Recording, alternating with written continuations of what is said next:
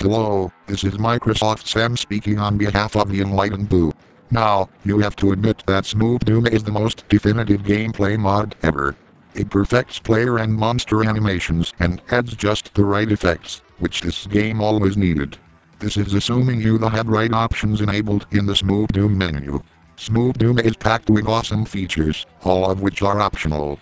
If you don't like the unrealistic vanilla Doom explosions, you can just replace them with the ones from Duke Nukem 3D, groovy. You can have some screen shaking along with that, shake it baby. Now, this actually makes sense. Doom makes even more sense now. Zombiemen drop their rifles, instead of those lame bullet clips. Oh look, Doom 64 shit, how pretty.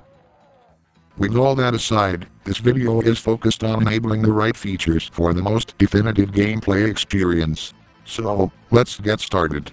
Open the menu, go to options and look for the Smooth Doom options under Smooth Doom.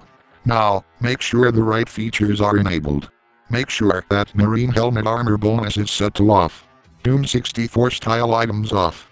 Duke Nukem explosions off. Explosion screen shake on. Fancy bullet puffs on. Fancy torch sprites on. Rotating keys, either on or off. Ground splats toggle on. Giblets toggle on. Pain elemental gibs on death, on. Super shotgun gibs enemies on. Decoration variants on. Monster death variants on. Monster skin variants off. Fast pinky, either on or off. Zombie man drops rifle off. Plasma sparkles, player and monster. Castings, player and monster. Smooth bob on. Recoil on. Weapon set, classic Doom, of course. All done, now go play Doom and get a load of the definitiveness. Oh, and don't fucking tell me this isn't bloody enough. But if that's the case, you can download a ketchup mod which is designed to work with Smooth Doom. It will allow you to make the game as bloody as you want, you crazy gorehound.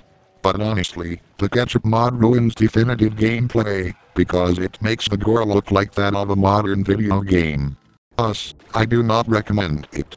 If contemporary gore is what you're going for, then, you might as well play Brutal Doom. Hope you enjoyed the video. Leave a thumbs up, subscribe, and have fun playing Doom, the definitive way.